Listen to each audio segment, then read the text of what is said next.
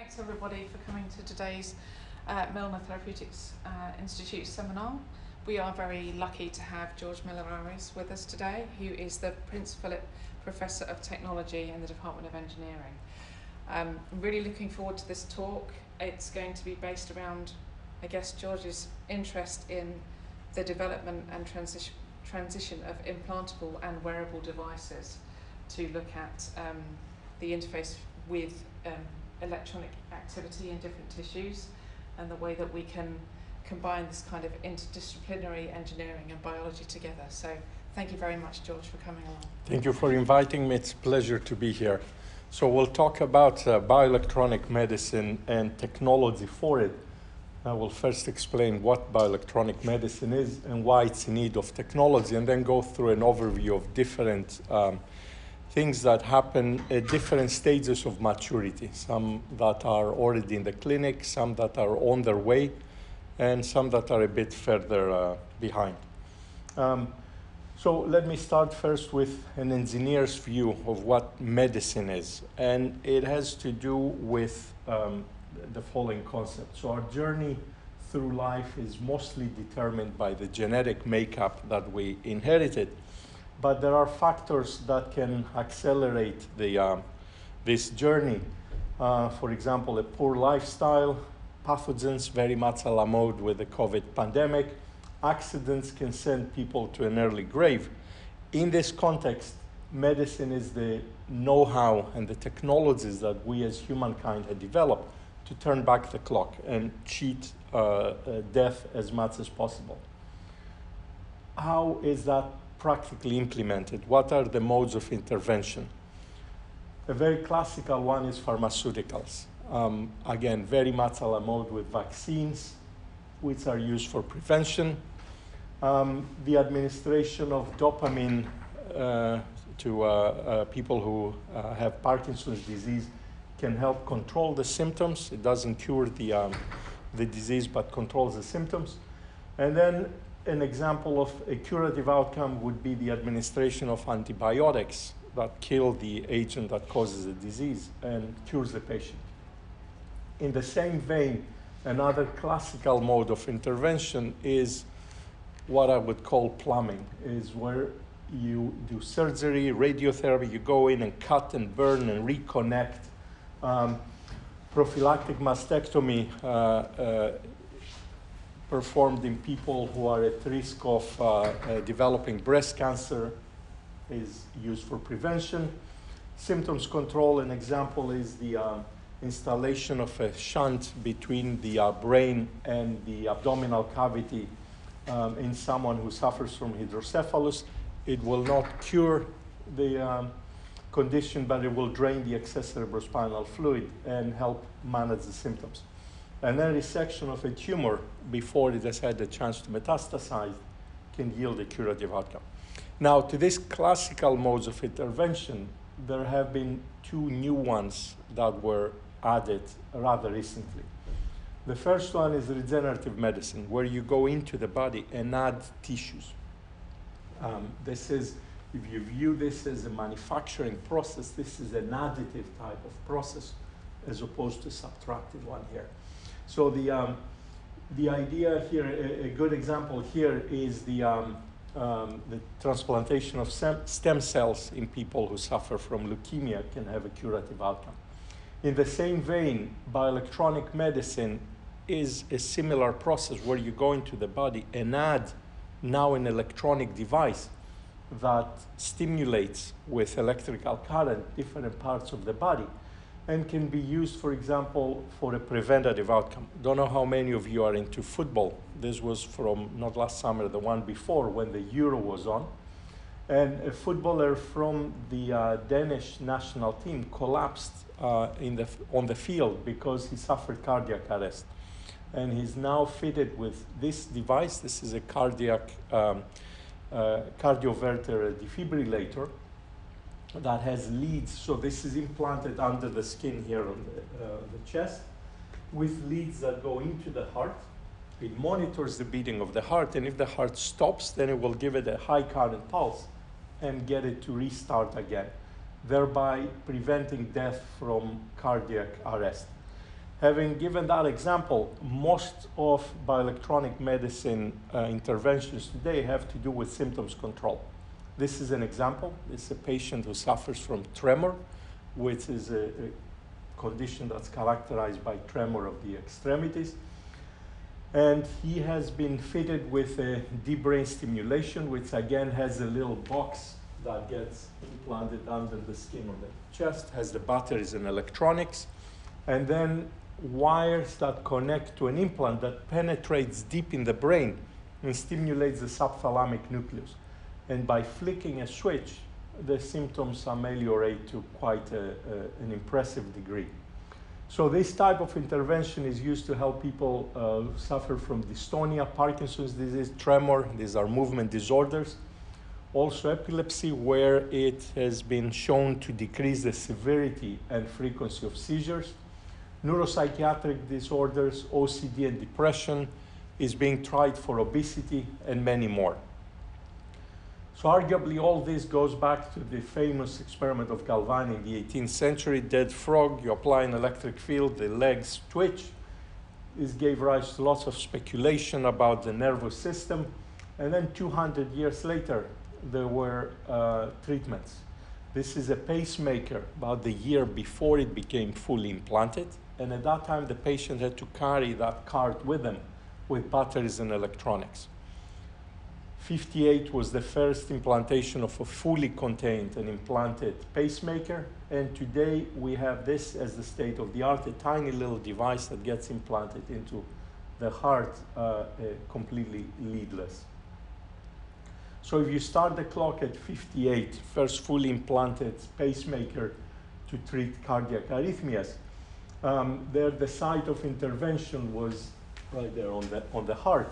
Then a decade later, late 60s, we had cochlear implants for helping people with profound deafness. A decade later, the 70s, you had spinal cord stimulators for helping folks who suffer from chronic pain. Then a couple of peripheral nerve stimulation devices. Then the brain came to the forefront with deep brain stimulation for movement and neuropsychiatric disorders. And then it took off. Many devices came out, approved by the FDA, not a comprehensive list here. The latest and greatest is nerve cuffs, stimulators that hold on to a peripheral nerve branch and stimulate it to help with autoimmune diseases. So Crohn's disease, type 1 diabetes, rheumatoid arthritis are all believed to be treatable with this concept. It's gotten a lot of publicity, and even companies you wouldn't associate with bioelectronics got into the game. A very well-known example, Google's parent company in GSK, who launched Galvani Bioelectronics here at Stevenage, envisioning treating disease not through administration of pharmaceuticals, but by having miniaturized implants on peripheral nerves. Yeah. And then since then, the founder of Tesla and SpaceX, the founder of Facebook, they all got into ventures with bioelectronics. As a result, there's also a lot of hype. If you see a Hollywood movie, there's always the bad guy who wears bioelectronic tentacles and tries to destroy civilization. It's never the good guy who does that. But the reality is more like what you see here. This is a boy who wears a cochlear implant. This is a device that consists of 2 bits.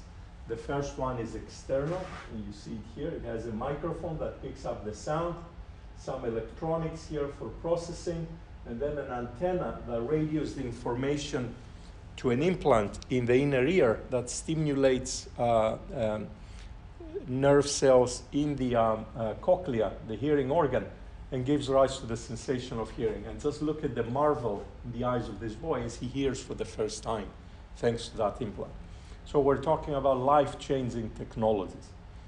Like any medical technology, it raises ethical issues. Here they're compounded by the fact that we're acting on the organ that gives a sense of self, is the seat of consciousness, and so on.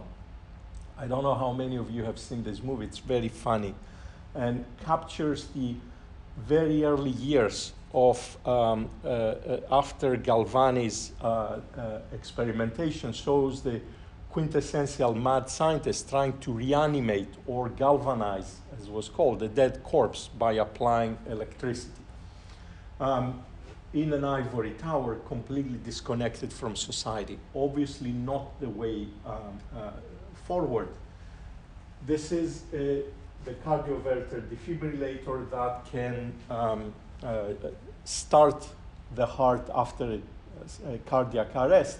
So how did we go from here to there through involving all the stakeholders in the medical device space? First and foremost, patients and their advocates, clinicians, industry, ethicists, regulators. It's a big and complex environment, and everybody should be involved at the very early stages of medical device technology development. So far I painted a very optimistic picture. Where is it? Why don't we see it deployed at scale?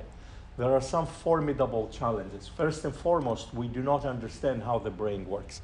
It's a very complex machine. The human brain consists of over 80 billion neurons, and then 10 times as many glia and astrocytes and all that. Each neuron is connected to as many as 1,000 others, so the numbers are astronomical. It's like looking up in the heavens and trying to figure out how the universe works.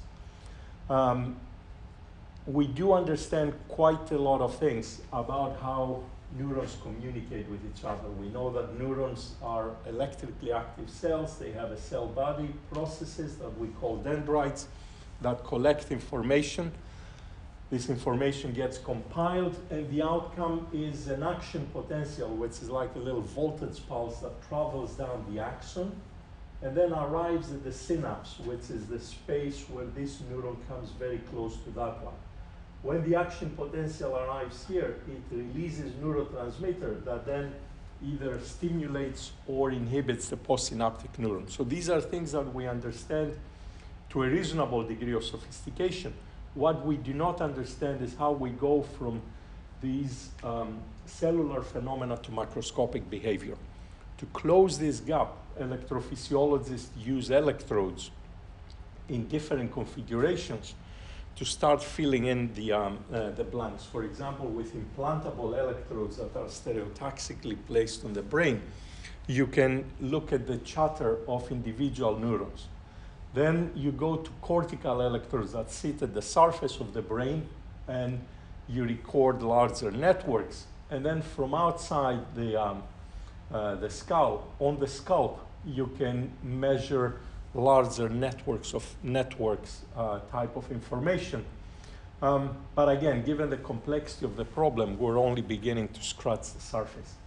The opposite is also not understood. What is the mechanism of neuromodulation? Why, when we stimulate with an electrode, we change macroscopic behaviors such as tremor, for example? Now, these limitations that are fundamental go hand in hand with technological limitations that are quite severe.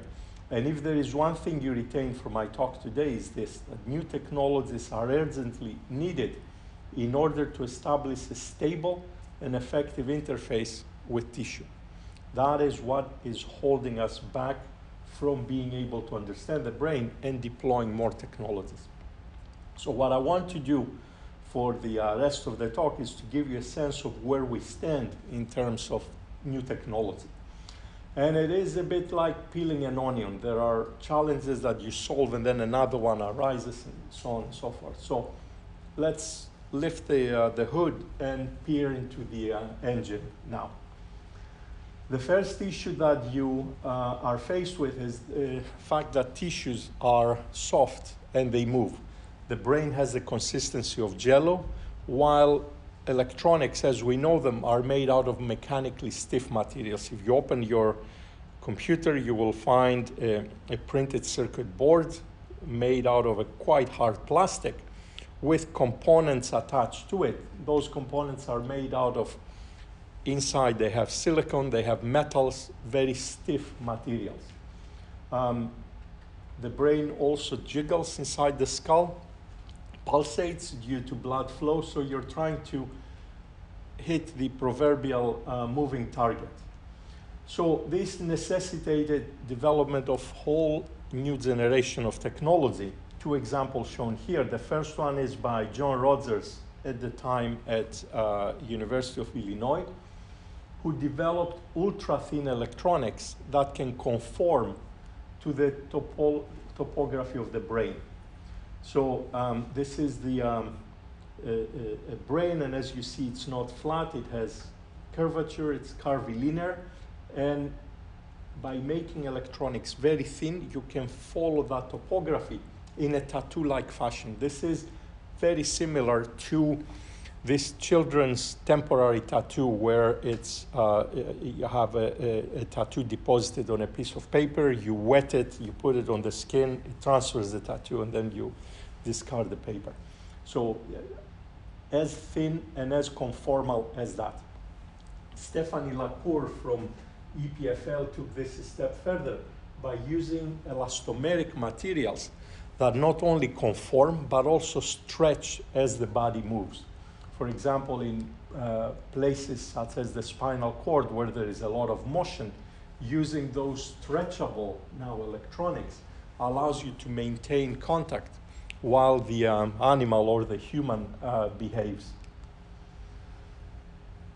This took over a decade to troubleshoot, but now we do have the technology to hold a good mechanical contact. The next issue was to establish good communication, bidirectional communication with tissues. And an issue is that signals are very small and diverse. What do I mean by that? When a neuron fires an action potential, there are small metal ions, sodium, potassium, that go in and out of the membrane. And these represent ionic currents that you can measure and know that this neuron has fired. However, they're very weak. They're extremely small in a sea of lots of other things happening. In addition to small metal ions, there are neurotransmitters, there are hormones, there are even exosomes, bits of cells that get exchanged during neuronal communication. So you have diverse signals, and you need a lot of different techniques to be combined in order to get a better understanding of this phenomenon. So here's one example of how you interface with small signals. I'm not going to go through the details.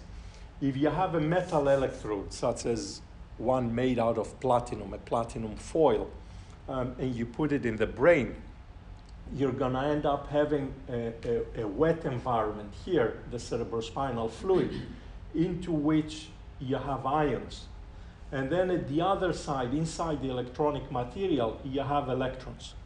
So when neurons fire in the brain, these ions will be set to motion, and their motion will be mirrored by these electronic charges because they couple to each other electrostatically. And what you detect is the motion of this electronic charge inside your metal electrode. However, this coupling along the electrode surface is very weak, and that is not suitable for measuring small signals. So you need to make fairly large electrodes to be able to decipher the dance of these ions, and that limits spatial resolution. However, if you use materials such as conducting polymers, ions can penetrate into the volume of your electrode and couple volumetrically with electronic charge. This allows you to strengthen the handshake between ionic and electronic signals, and allows you to make very small electrodes that work extremely efficiently.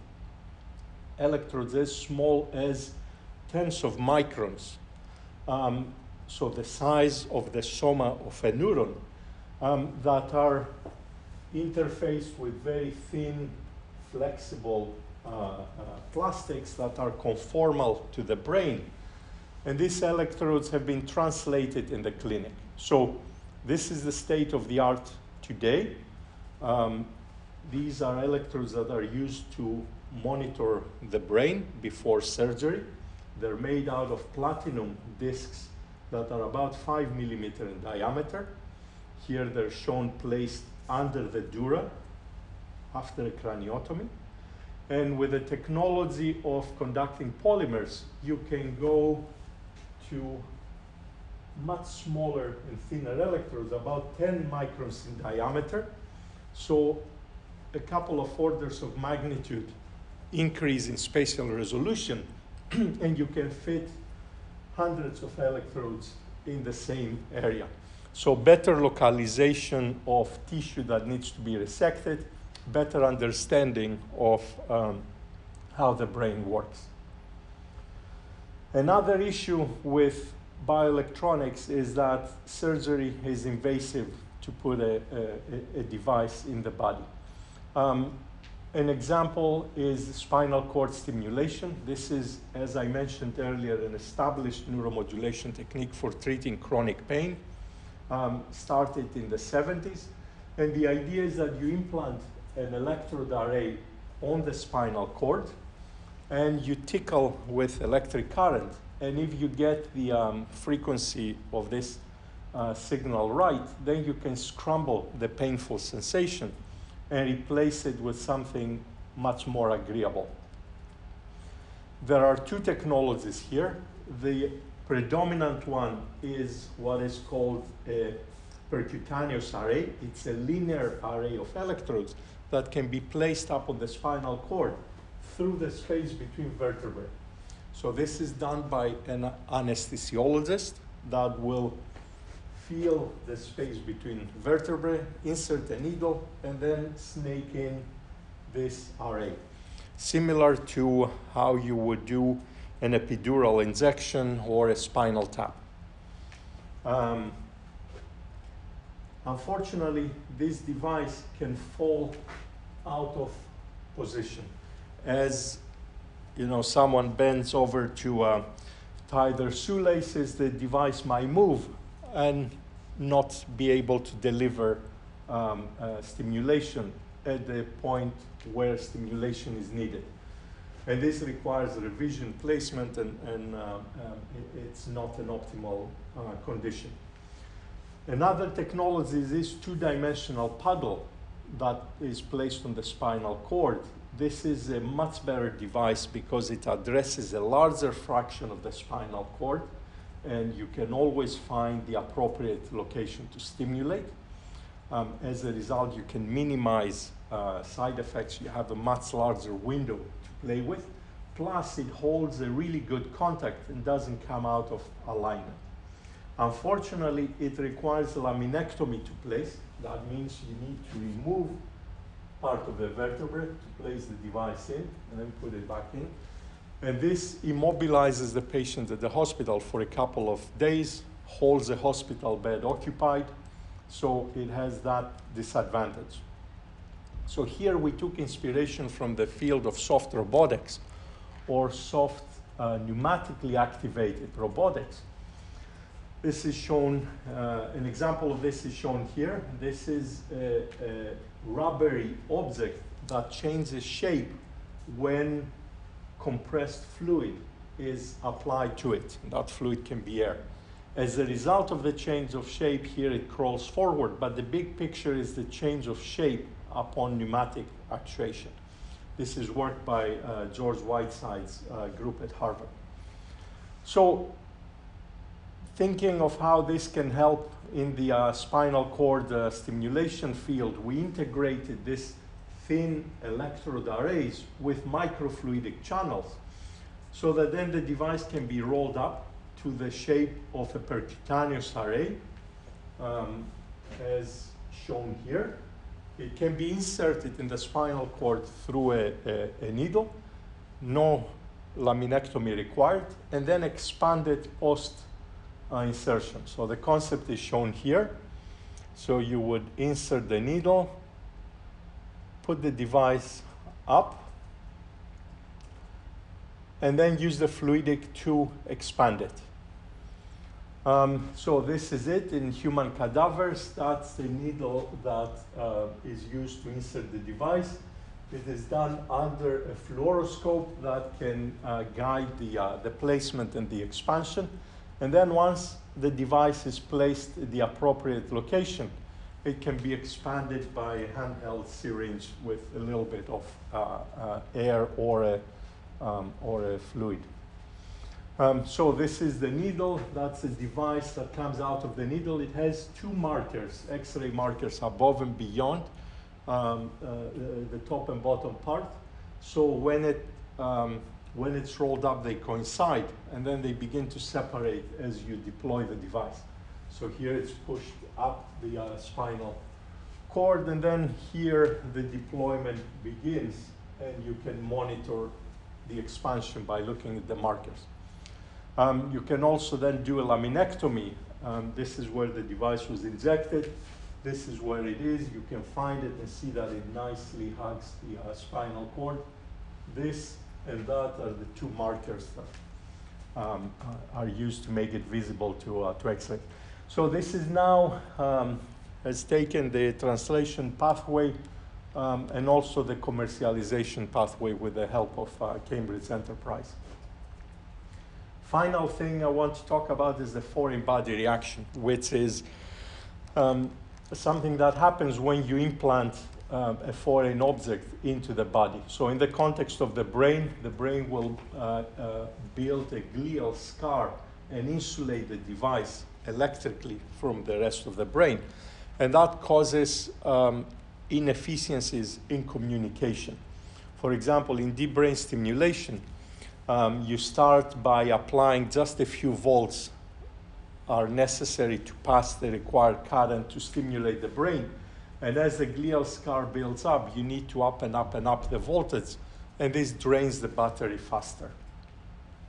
A concept that's out there for decreasing the, getting away without any foreign body response is the so-called living electrode concept.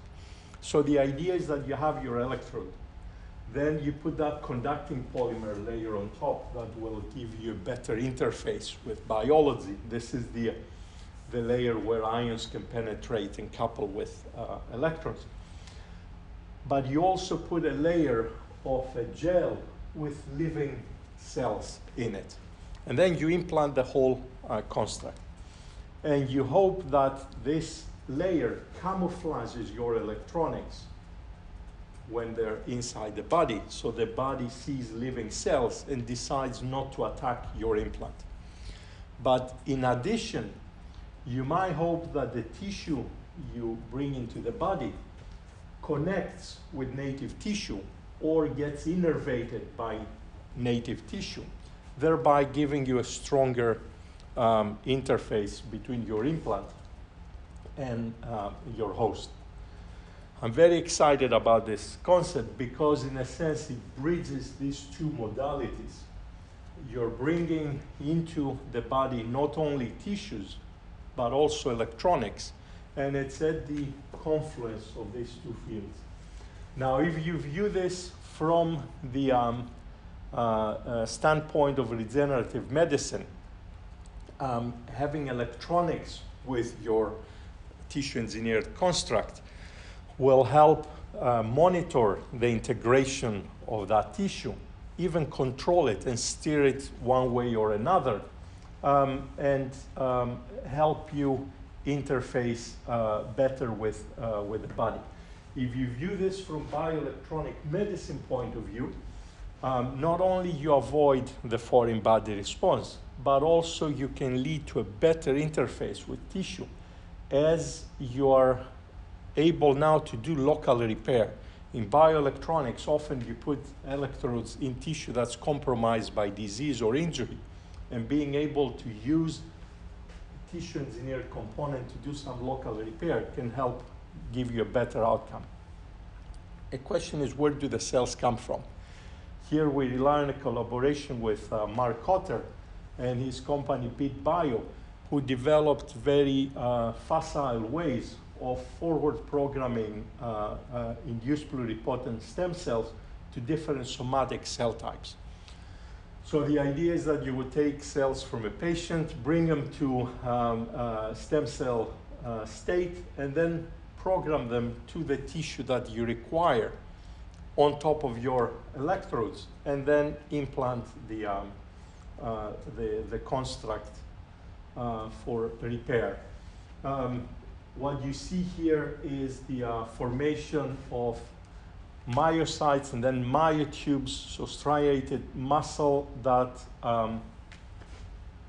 is basically this step. You started with a couple of stem cells, and then you form really nice muscle tissue on top of the device. And this is a process that takes about 10 days.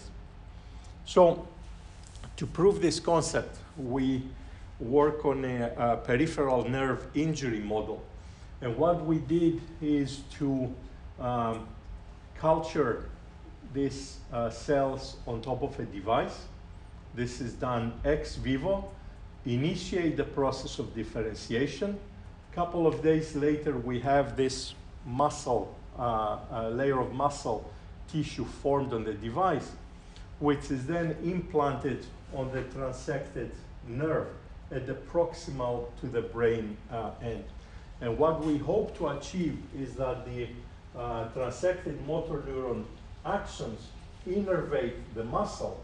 So when the brain sends a command to move the muscle, this command comes down the axons and triggers twitching in these muscles that is then picked up with these electrodes. That's one part of the interface.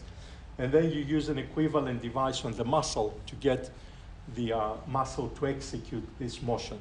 So that would be a bypass for injuries of the peripheral nerve. So here I'll talk about the first bit, the recording bit as shown here. The surgery is pretty straightforward. Here you might see the array with electrodes that is sutured on the nerve. The first thing you want to show is that the cells survive the process, and they are contained in a gel that contains the appropriate factors that keep them alive during the shock of transplantation. You can do histology a couple of weeks after implantation and see that starting from your electrode into the tissue, you have about 30 microns worth of cells that have survived the implantation. This is about the thickness of the gel that we put on the device. Then you look at whether the device helps the severed nerve. If you just take an array of electrodes and place it on a severed nerve, you will not be able to record any activity because this part of the nerve will die. So as you try to record here, while you stimulate the nerve, you only record the stimulation artifact. However, if you put tissue, if you have muscle on your device, and then you attach it on the severed nerve, you will measure this characteristic signal, which is similar to the naive signal you measure with a hook electrode if you stimulate the nerve. So the conclusion is that the biohybrid device maintains the health of the nerve, while just an array of electrodes will not. And then this is spontaneous activity that you measure as the animal behaves. Week 1 to 4. Week 1, week 2, you don't record much. You expect at least 3 weeks for this innervation to take place. And then indeed, after week 3, you start seeing some signal. And week 4, you get very clear muscle type of recording, so myogram signal, which is spontaneous. And what you can do is you can take these signals and stretch them up, normalize them to 1, and correlate them with behavior. So the bars here show when the animal was moving. And again, signals from week 1 to week 4 normalize now to have the same amplitude. And you're looking for correlation between behavior and electrophysiology.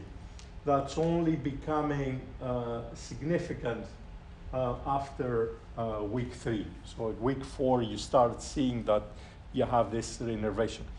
Very exciting results that show that this hybrid type of electrode, the living electrode concept,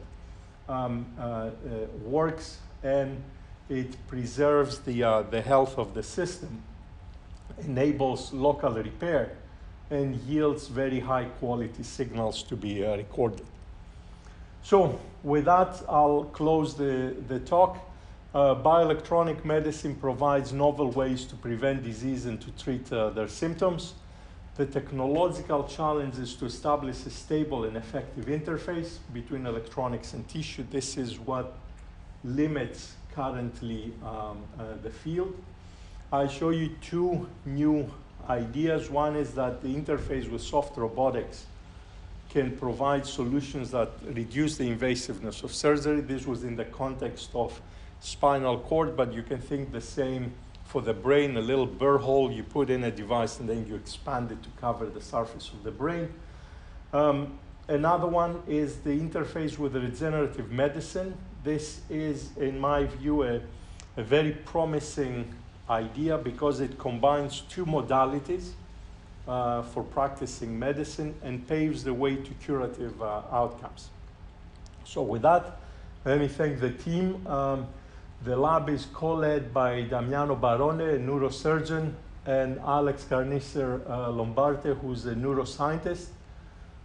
Lots of people from anywhere from neurosurgery to physics and chemistry, and the continuum between the 2. Collaborations with many people at Cambridge. I showed you data that were obtained with Gabi Kaminsky, chemical engineering, and Mark Cotter in clinical neurosciences. And then some alumni that left and started their own groups. So that's it. Thank you for your attention, and thank you for the invitation.